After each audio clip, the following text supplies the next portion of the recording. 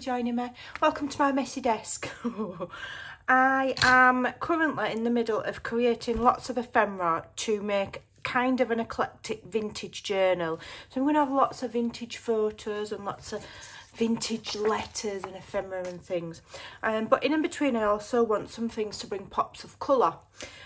So what I'm going to do is, with you now, I'm just going to do some quick pieces of ephemera. But I'm going to use these lovely little beasties, these butterfly children I call them, and these were a free printable over on my Facebook group this week, depending on which day you see in this video, because they're not necessarily going out in order.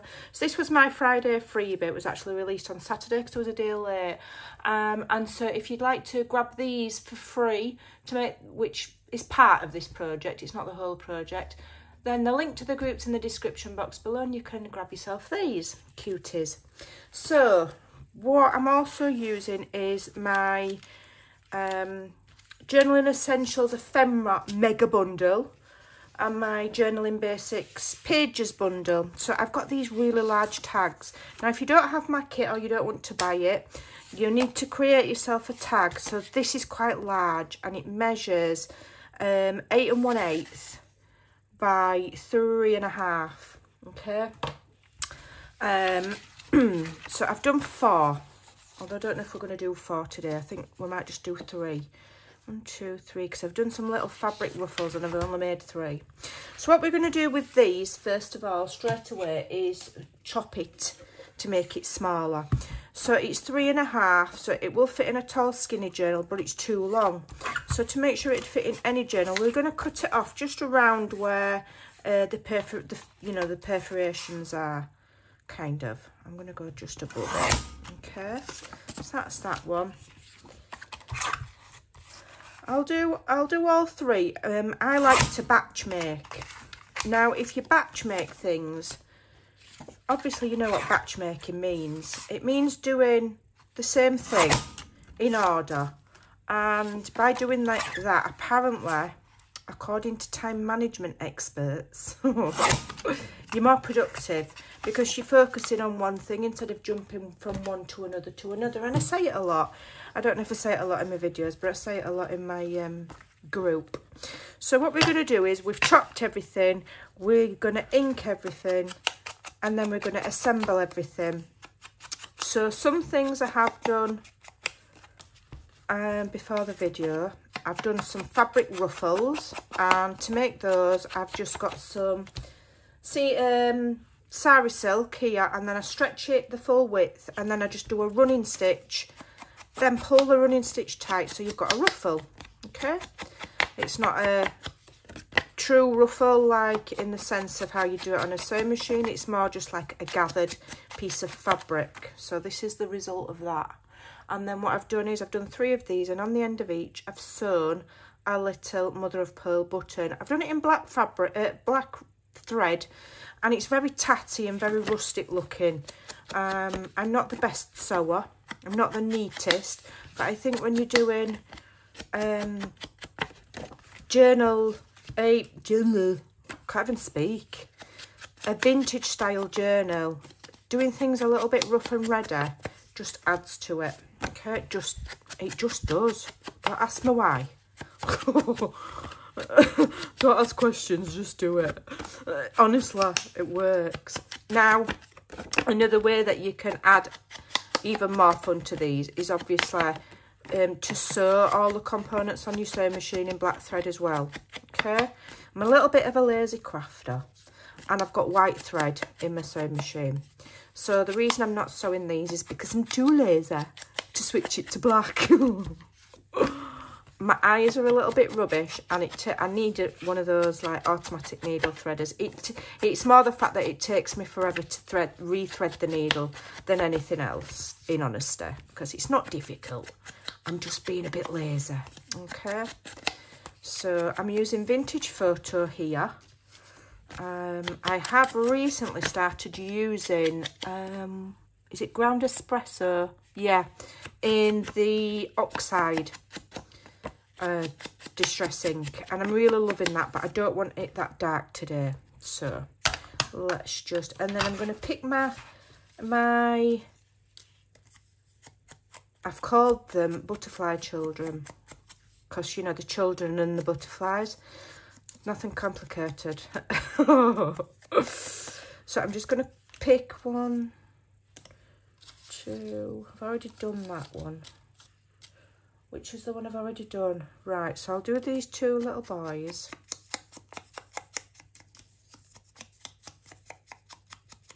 And I'll do this tiny little girl here.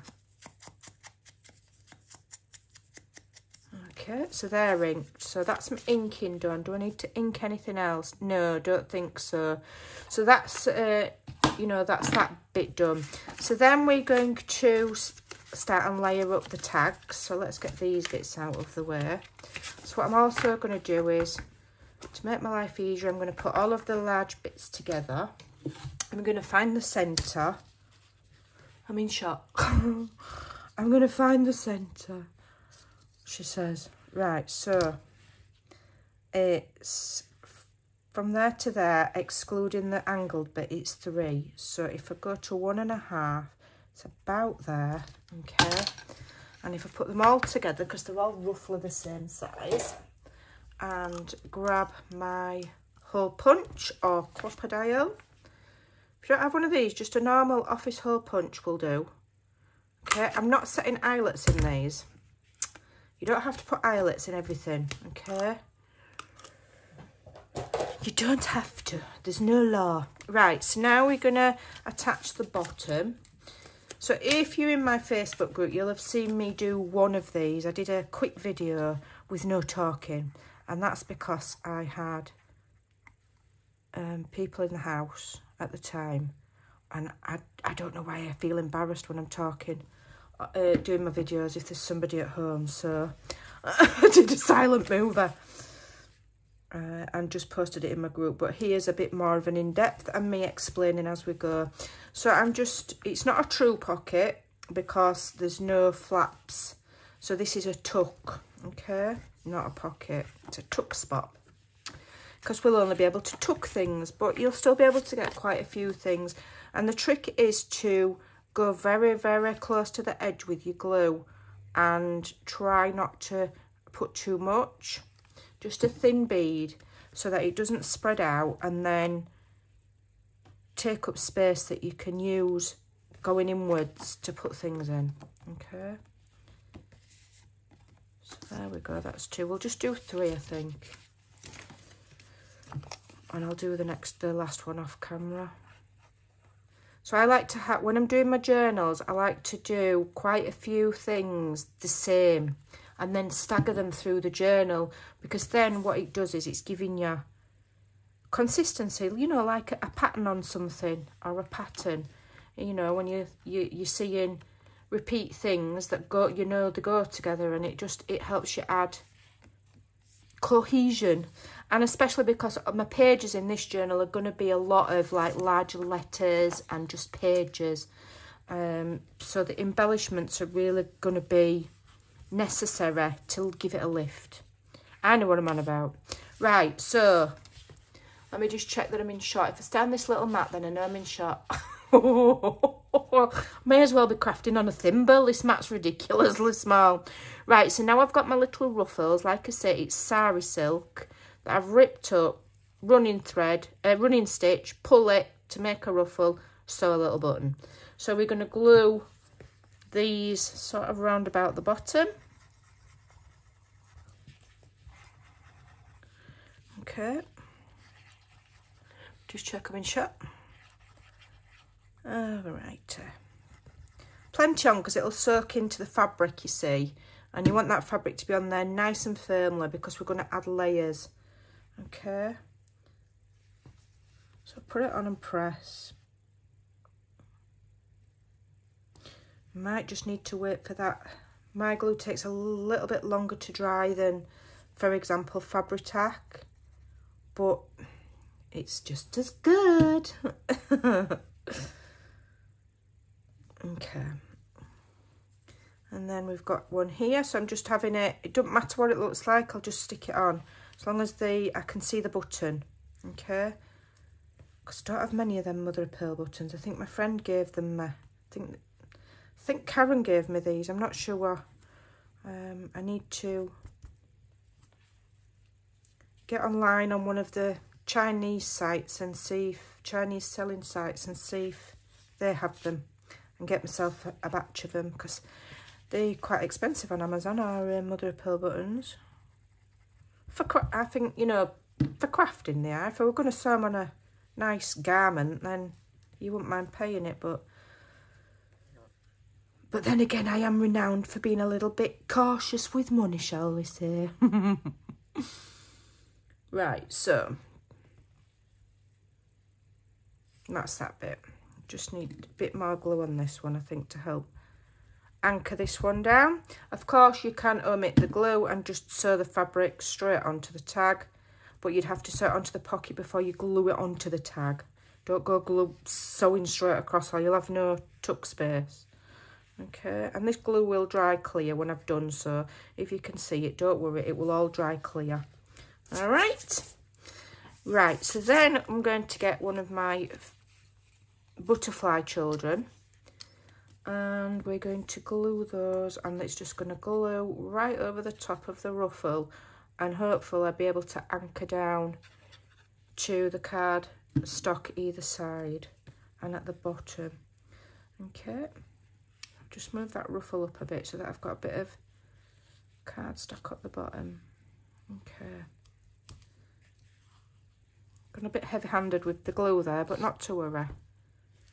All right, and if I feel like it's, you know, too bulky, what I'll do is I'll just go back in with some more glue and then set a book on top of it to weigh it down for 10 minutes, and it'll flatten it all nicely. Okay, it's not a problem. Right, I'm just getting a bit gluey on my fingers here. Okay,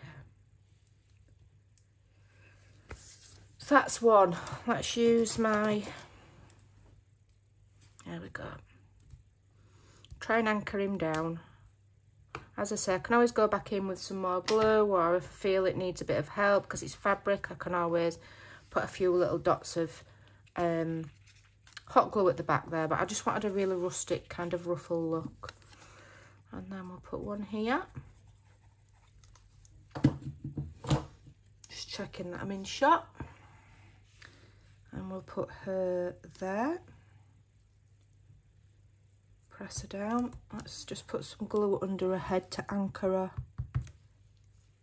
head to there. And as always, I've put far too much glue on. I always do. Always put too much glue on everything.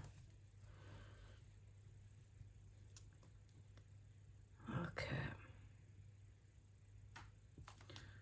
Come on. Sometimes when you put too much glue, then it doesn't stick straight away because obviously you've got too much wet. So then you have to wait longer for it to kind of take. Okay. Come on, stick your feet on there, stop being a naughty butterfly child. Right. She don't want to stay on. Come on, don't be naughty, time for it. It will stick eventually. Oh, dear me. Just need to wait for that glue to dry. Okay.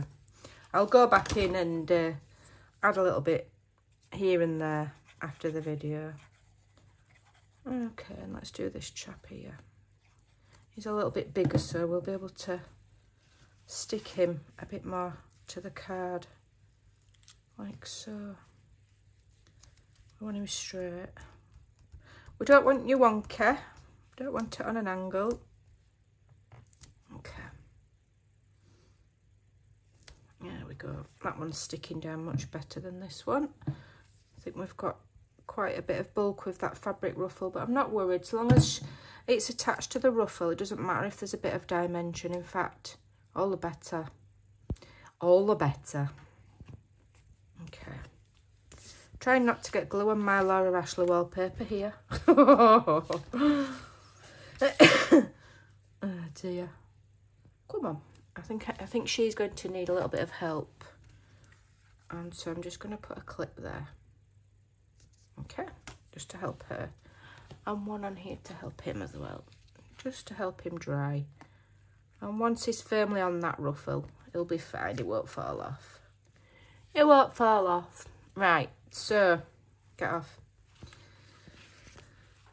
So then, because we're batch making, and we're going to make them all very similar to save time and give ourselves a bit of a break, now we're going to add some words. So I've pre-stamped these. So I've used the Tim Holtz Field Notes stamp set, and I have stamped these on scrap coffee dyed paper. So when I print on the back of my digitals, often I'll print coffee dyed, and then when you cut them out you've got scraps. I always save those for stamping. They make fantastic labels. Okay, if you follow me, you'll have seen them on my Instagram or my Facebook Reels, one or the other. So I quite like them with the bit of red, because I think it marries in with the red numbers on the tags. So we'll have those. And then instead of sentiments, I'm not big on sentiments in my journal. I don't know why. I just find it all a little bit flowery and a little bit, I don't know, it's just not for me. So I'd rather have like words and numbers and tags rather than sentiments. I think for me personally, sentiments are for cards. But that's just my personal preference. That doesn't mean that there's a right or a wrong. Right, so I'm just going to quickly ink them. So as you'll see, I do everything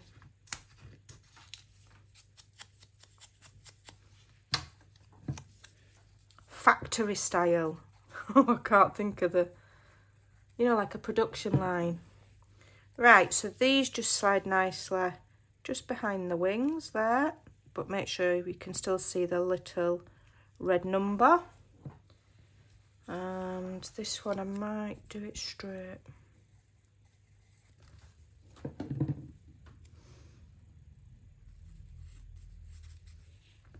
Just gonna lift her head up. Watch, I can't get it back up now. It wouldn't, at first it wouldn't dry, and now I can't get it back up, so it's gonna have to go that way. Okay. And then this one, much the same. And I'll just see if I can lift his wing up. But I can't get it up now. There we go. I'm just going to put it in a slightly different position, just down there. So it's the same things, but just slight differences. Very, very slight differences. Right, get off. So I'm going to put this one here, I think. And then this little one can go here, and this little one can go here. Right, so let's have a look. Should be dry now. Get that off his foot. Yeah. So again, I stamped these on scraps of coffee dyed paper, and then I backed them on black cardstock because I just think it makes them stand out nicer. Yeah. I'm just going to stick that one there, just near that button. Okay. And then this one here. Take that off of her foot. There we go. Try not to add too much glue, Amanda. Okay. And again, I'm just going to sneak it in there so it's nestled in. Cute. Where's my other number? Oh, it's there. And this one here. And where's this going to go? Just going to nestle it just a little bit further on this one, because my ruffle's a little bit bigger, but I don't, yeah, I like it like that. Right, so there we've got a little bit of dimension as well, like you can see, and we've got some nice layers. So we've got as interest, we've got as layers. So now we want something to tie it with at the top. So I've got some sari silk, which, to be honest, I'm not a massive fan of, but, you know, I bought it, so I'm going to use it. Tie that around the top. I think it's just my sari silk, and the place where I sourced it from has over processed it. So it's just a little bit, I've been and ordered some silks. I like good old silk seam binding, and I've found somewhere in the UK that sells it that's not a ridiculous price. So I've got a big heap of that on the way, so I'll be back to using that. So let's just grab another section, and then I'm going to have to, so mine opens out quite wide, so just snip it there and rip.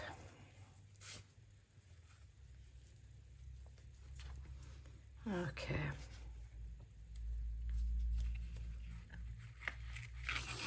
We'll do exactly the same. And then what I have done on my sample one, I'll just show you the first one that I did. I've added a little charm with a bulb pin. Now I'm going to, if I'm going to add these to all of them, I'm going to do it at a later stage when my journal's done, because I might not just put, you know, these letters on. I might make some little other alternative things, but this is what we're going for. And then I can put one in each signature. So I tend to do batches of 4 or batches of 6, you know, because I either do 2 or 3 signatures. I think I'm going to do 3 on this one. I think this journal is going to be a big one. I think I'm going to make a big chunky monkey, but we'll see. I've got the attention span of a goldfish, so after 2 signatures, normally I'm done. I've had enough. I want to move on to another project. Where's that other piece of Sarah silk gone now? I ripped it in half, didn't I? Is that it? Right, we'll use this.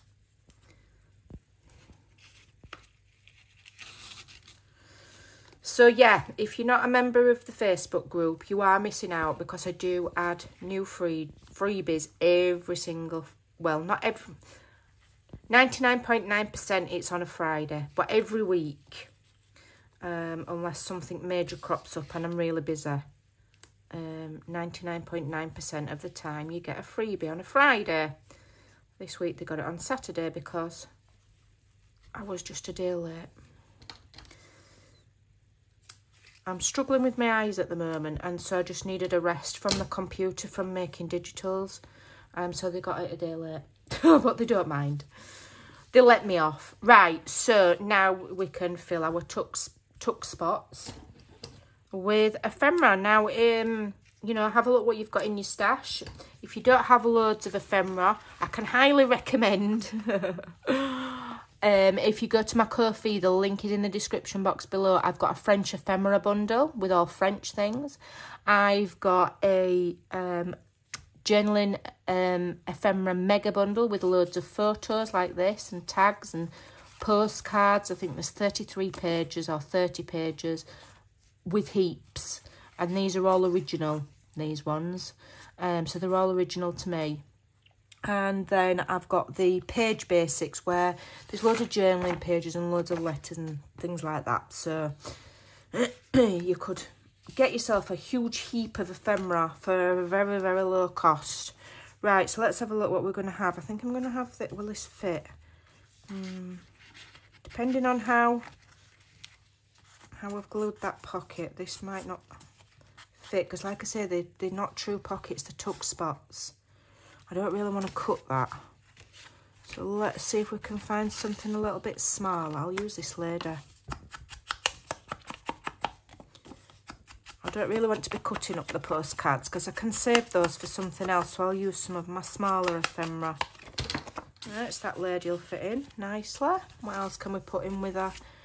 These little cabinet cards make nice, interesting little things to slip into pockets. So these are, I shared some of my original cabinet cards. In fact, they're here. These are the real ones. Let me show you. They're beautiful. Beautiful. Absolutely stunning. That one's really pretty. Which one is it? That one. It's got like a gold edge. So then I also printed the back of them. Shared the back of them.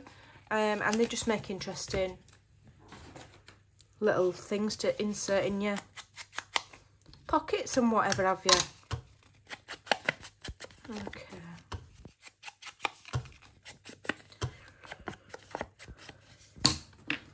bob that at the back there. And then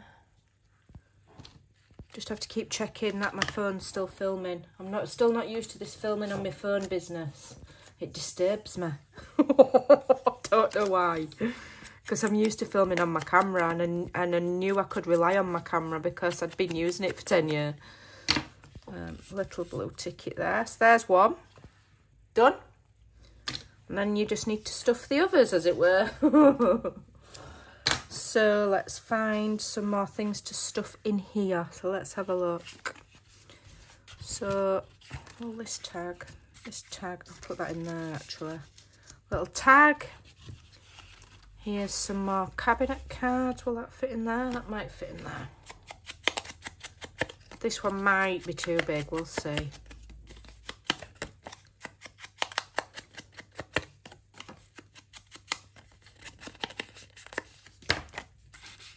Oh, yep, that fits nicely. And then what else? We're going to have another one of these, because I like these cabinet card backs. And then obviously, you know, they're interesting things to look at, but, you know, you can write on the back of them as well. We like interesting things to look at in our journals. What else can I put in there? What else have I got? What else have I got? Let's have a look. Trying to just use what's on my desk rather than go hunting for extra stuff. I don't want that fragile. Don't want that. What's here? I mean, you can even put a spare one of those in, but I want to use that, so I'm not using that. I want to use that for something else. What else have I got? Let's have a look. I've got so much stuff I don't know what to use. I quite like this one.